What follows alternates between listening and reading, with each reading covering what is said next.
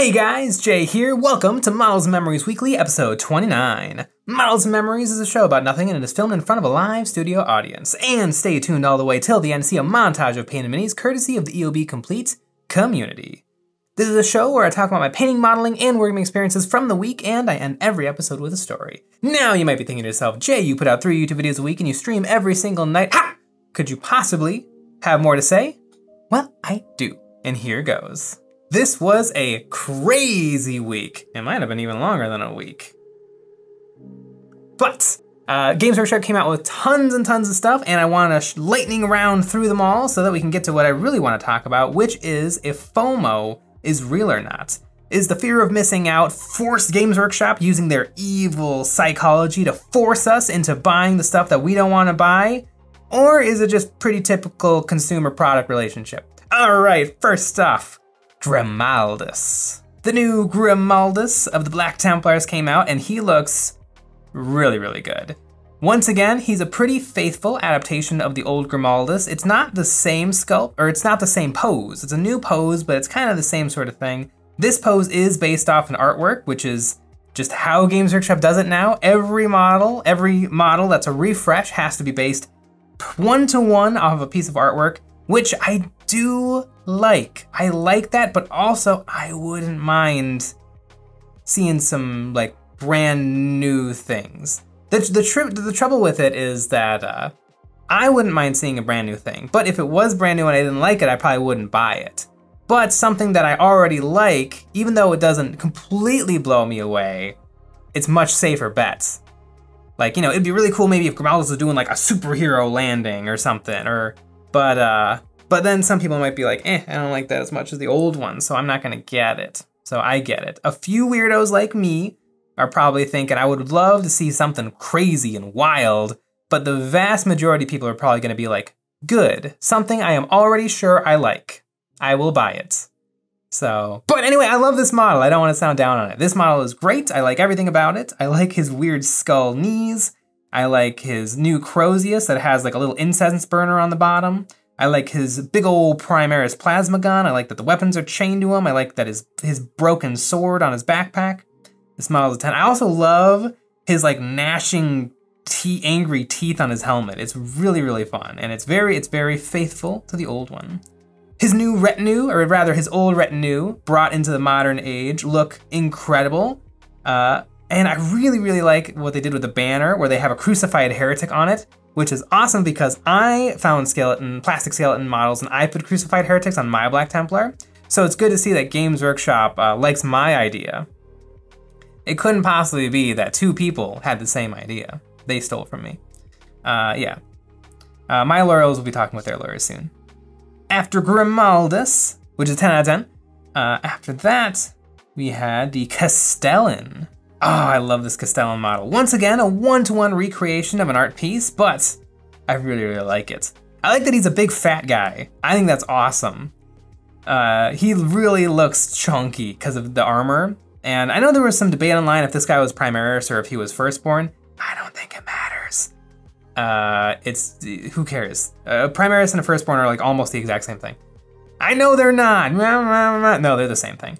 But I love this guy. His armor is cool. He's imposing. He feels a little bit like an old metal model because he's very like, all of his body parts are on the same plane. You see that a lot with metal models because they're usually either 2-part spin molds, and then so you'll usually see the entire body fit onto like one plane of existence, and then like the gun that you glue on after the fact is on a 90-degree angle. And he feels a lot like that. I really, really dig it. He's super cool, he's dressed to the nines, he's super bedazzled, and I absolutely love it. Really, I'm more excited about this guy than I am some of like the Black Templar that have been brought back that are just a little bit more direct 1-to-1 remakes of what came before, but super cool.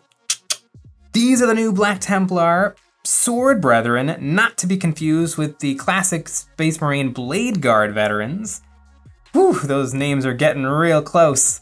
But I wonder if it's gonna be like if you're a Black Templar player, you never touch the sword, or you never touch the Blade Guard veteran, you always use Sword Brethren. because Black Templars, because you can, it also seems like you can take a heavy bolt pistol and a power sword.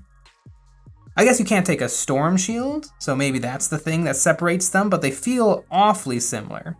But I super duper love these guys. They all look good, except for maybe, they all look good, but one guy is holding a full-sized like Primaris bolt gun with a combi plasma, and it looks a little ridiculous. Like Space Marines always look ridiculous because they're proportions, but we kind of fixed the proportions with the whole Primarisization, and now it looks really weird that he's holding like a gigantic gun that's longer than his arm in one hand and holding the sword in the other hand. It's a little weird.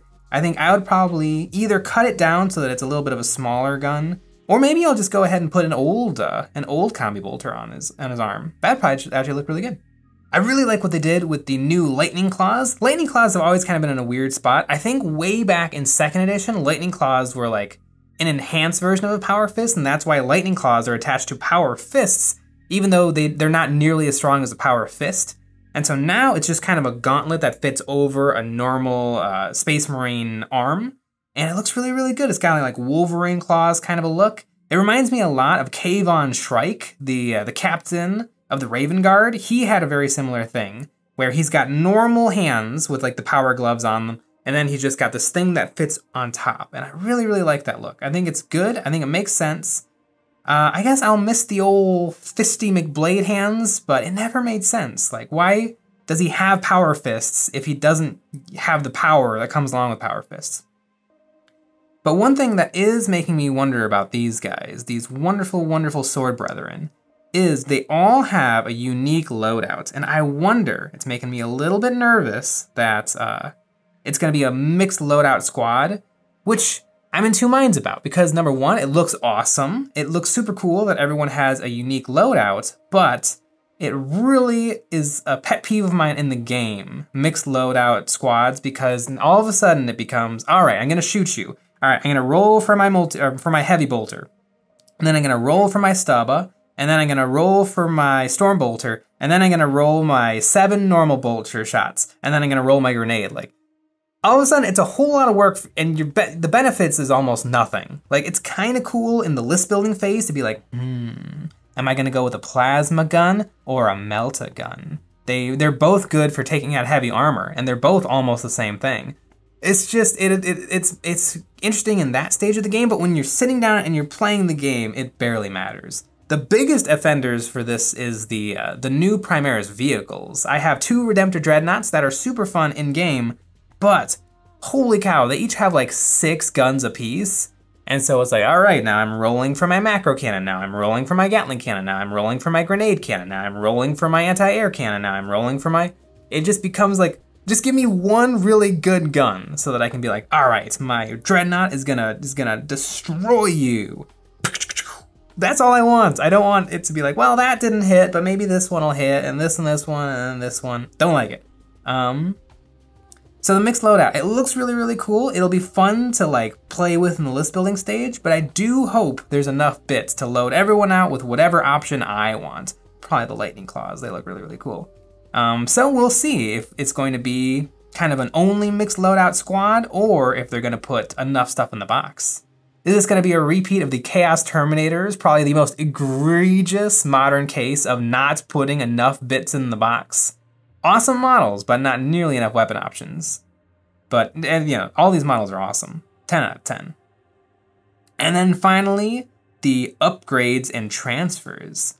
Now this is surprisingly faithful to the old Black Templar upgrade sprue, which was kind of an amazing sprue by itself. Really no other chapter had something like that. I think it was like a 2 or 3 frame box that just came with unbelievable amounts of Black Templar goodness. The Dark Angels also got a similar box, but no other Space Marine chapters did. And it looks really, really good. What's interesting is it comes with a bunch of scout arms carrying shotguns. And I wonder if that is because the Crusader kit that comes with scouts and initiates for the Black Templar, they seem to be all loaded out with bolt guns or swords and pistols. And so I wonder if this is giving them that shotgun option, because you're probably gonna own the Crusader box and this upgrade sprue. So I wonder if that's just a way to give you everything. But I like the shotguns, I think they're cool. And they're never really, they haven't been good in game. I mean, scouts haven't really been good in game for a long time, but hopefully that changes. But really some of the new stuff I see on the sprue is really what's gotten me excited. I love the Psyker skull. I mean, one thing that is often forgotten about the Black Templars is they absolutely hate Psykers. They hate them so much, and so it's really, really cool that he's carrying around the skull of a dead Psyker just to be like, we kill these things. I also love the sword with the weird little spikes on the end. Does it say Judicar or Judiciar on the side? I think this is another Judiciar blade, which I already have a Judiciar built. And so I think I'm gonna have to build a whole nother one just so that I can use this Black Templar sword. It's gonna be awesome. And then just some little oddities I love, like a foot. There's just a skeleton foot, and I can't wait to put that onto like my hero guy, because he's carrying around some saint's foot. And then the one piece, to me, that might be worth the price of admission is this banner that is creepily draped over a skeleton. I absolutely, absolutely adore that bit. It is super, super cool. Definitely gonna be adding it to my collection. So that is all of the new Black Templar stuff, and it is super duper exciting. Am I gonna be picking up the new Black Templar Start Collecting Starter Box Limited Edition super cool thingy? Probably not. I definitely want probably 2 boxes of Crusade Squads, and I definitely want that new Martial model. But I don't really care about the Redemptor Dreadnought, I don't care about the limited edition codex, and I don't care about the cards. So I don't see jumping on this box just because I only want half. If I wanted everything in that box, it would definitely make more sense as a buy, but And that's what always gets me about these FOMO, fear of missing out battle boxes. I don't see them as an egregious affront to the community or to the hobby. I think it's just a thing, a marketing tool, because you don't have to buy them. There's nothing particularly, the only thing limited in those boxes really is time. Do you want to get it a few weeks earlier than most people? If that's worth it to you? But I also feel like that point falls moot because this is a hobby that is so big and broad. I mean, if you just take an army like Orcs, Orcs just got a whole bunch of cool new stuff. But you know what else is cool and new? Every Orc model you don't already own. Like, if you're just like, I need the new Orc Mega Scrappa Daka Blasta Squig. But you could also just get Ludas, and they're gonna be new and exciting to you. And that's what, I just don't feel like the fear of missing out. Maybe I'm weird, but I just feel like FOMO is not that real, especially with Games Workshop. If you take something like Lego sets are only around for like a year or two. They keep rotating them out. And so you kind of gotta pull the trigger if you see a Lego set you really, really want. But for Games Workshop models, that box comes out and you're like, ooh, I really want that new model. But it's only available in this really gosh darn expensive box. But I guess I better buy it. Don't buy it. It's gonna be sold individually on its own in like a month or two, and then it's gonna be available on its own for years and years. It's just gonna become another available thing to buy. I would definitely think it is a scummy thing if it was like the new Helbrecht model, the model for the Black Templars. If you're a Black Templar player, you need Helbrecht. And he's only available, we're only gonna make 2,000 of them, and they're only gonna come in this box that's $369. Then I'd be like, that's a problem. They're putting the thing you need behind a paywall. But I mean, you can just buy Helbrecht in a couple months. It'll be fine. You can buy 3 if you want, it doesn't matter. And the codex with the pretty picture on the front, it is a very pretty picture. But I'm a little burnt out on codexes anyway, because I've bought so many of them over the years. It really is a bummer that it's a supplement and not a proper codex. But I can handle just the normal codex down the line. I don't need the pretty picture one. You know what? I could print out that pretty picture, little double stick tape, slap that on the cover, and then look at me go. It's like I bought the limited edition box. I don't know, I feel like this is not a hobby with a lot of impulse buys. There certainly can be impulse buys, but it doesn't require them, or really, it doesn't incentivize them, because with the game, if you play the game, if you're not just collecting miniatures, there's reasons to buy things. Like you're like, ooh, my army is lacking a heavy support choice. I need something to crack armor, so let me look at what options are available. And then all of a sudden it becomes about play styles. Do you like close combat? Do you like shooting? Do you like fast moving vehicles? Do you like to castle up and be a shooting wall? And so all of those decisions play into what you buy. And so I feel like it's not as much a, ooh, I really like that sweater, and who knows if that sweater is gonna be available next week. I better buy it now. I know you're not supposed to wear white after Labor Day, but I think I need this. It's just like, there's rules almost for what you should and can buy for to make your army grow. I don't know, the fear of missing out, it's never been one that's particularly captured my attention. Sometimes they come out with a new box, like the Age of Sigmar Dominion, and I'm like, you know what? I've always had my eye on Age of Sigmar, and that box looks like if I get that and paint it, I will be able to play Age of Sigmar in the very near future, and so I bought it, because it seemed like a really good deal for me. But for someone who's like, I don't care about Age of Sigmar, don't buy the box! It's that easy. I think FOMO is a little bit of a silly topic. And speaking of another example of FOMO, I heard a lot of nasty marketing claims about the new Kill Team shapes, the movement dials, and it is true. We can only speculate, but why instead of 1, 2, 3, 6 in Kill Team, all movements are measured in imperial inches 1, 2, 3, 6. They've changed it to triangle, circle, square, pentagon in a bizarre move that is weirdly easy to ignore. But the new Kill Team Essentials, presumably they put on all those shapes to force us to buy the Kill Team Essentials box. How are you going to measure and play this game without the made for the game Games Workshop templates that are $35? Well, weirdly, if you read on the very first page of the rules of Kill Team, it says that this is how the measuring tools work, but everything is measured in normal inches, and if you want to use a tape measure, that's completely fine. And then in the next paragraph, it says, the dimensions of the 6 barricades that box also comes with, if you want to make your own. So, it's a weird little thing of Games Workshop maybe is trying to get some sales of these Kill Zone Essentials, but they're also making it incredibly easy to not buy the essentials and just use what you already have. I mean, who doesn't have a tape measure and something that could be 2 inches by 1 inch?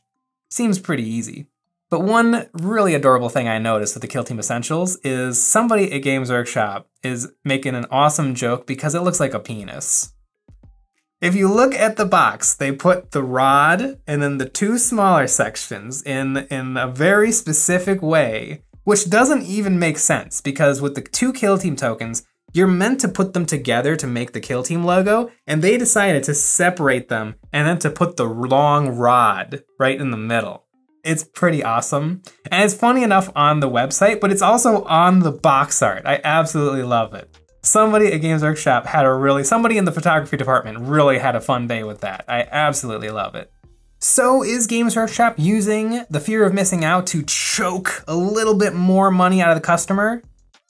Yeah, probably, but isn't that everything? It's still completely up to the customer to do whatever we want, and it seems like for the most part, Games Workshop still incentivizes you to do whatever you want and have all the options in the world in front of you on what to choose to buy, so. Fear of missing out, I'm not that afraid. Sometimes I'll just miss out, and that is completely fine. But that is the news. What I was working on this week was I actually got to build some models, which is awesome. I don't often get to build models, and I especially don't often get to take my time building models. But I've built up 3 kill teams, and I'm very excited. Death Guard, Incursor Space Marines, and Sisters Repentia. I'm really excited to see how these Sisters Repentia play on the tabletop because they're very fragile, but they hit like a ton of bricks, and I absolutely adore close combat and kill team. So I cannot wait to get some paint on these 3 kill teams. But all of that is what I got up to this week. So this show is called Models and Memories Weekly, and that is because of the memories associated with the models. And this week I would like to talk about something you've probably all noticed. New set!